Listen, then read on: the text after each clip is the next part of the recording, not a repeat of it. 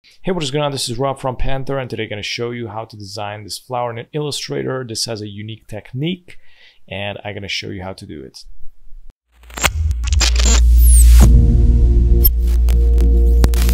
First step, make sure that you're on the fill. I'm going to select the circle, the ellipse tool, press and hold Shift plus Alt, create a circle.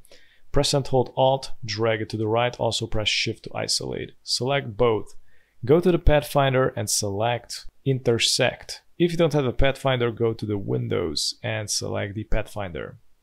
Now we're going to activate the gradient, click on the gradient, and now I'm going to change the colors. I'm going to double click on the dark. I'm going to go with this orange, and I'm going to decrease the opacity to 0. And I'm going to double click on the white. I'm going to select the orange, and this is it. Go to the object, go to repeat.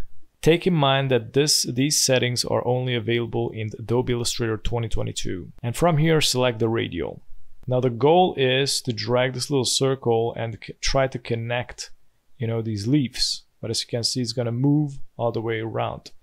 And what we need to do is go here in the top and scroll down, and this basically is gonna decrease until they're gonna connect. And from here with this little handle, I can multiply, increase or decrease the petals. And this is how I make this flower composition in Illustrator. Thanks so much for watching, and if you're new on the channel, don't forget to subscribe and hit the notification bell so you get notified with daily updates, and also check out the rest of the videos at the end. Have a good one. Bye bye.